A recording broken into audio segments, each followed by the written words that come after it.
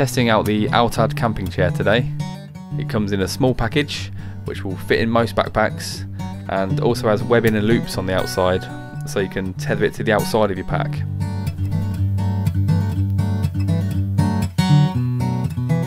The legs snap together with elastic cordage in the same way as tent poles do.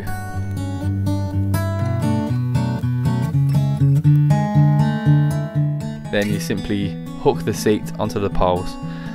I recommend starting with the shortest ones first, as the longer ones will give you more flex to tuck the poles into the pockets.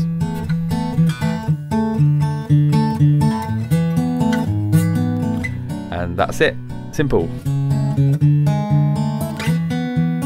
I find the chair comfortable for sitting upright and also when leaning back.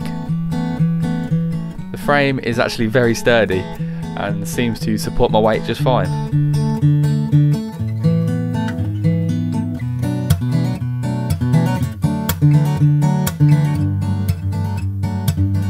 The material feels strong enough as well. The pockets where the poles are placed are made from a thick material and appear to be sewn in very well. I don't feel like they're going to rip at all when I'm sitting in the chair. I had a slight concern with the feet being too small and that they might sink into soil when out in the woods.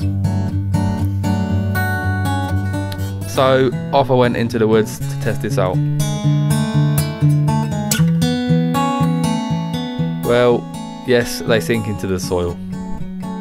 We have had a lot of rain, but still the end caps just need to be a little bit larger. To prevent the sinking, you need to place the stool on a tarp. I only had the bag to test this theory out with. Or you could get some caster cups for very little money. I think it's a good little chair for camping trips, and I can see myself using this on a wildlife stakeout or for bird watching in comfort. I've used this on 3 occasions so far, and it's holding up with no signs of weakness.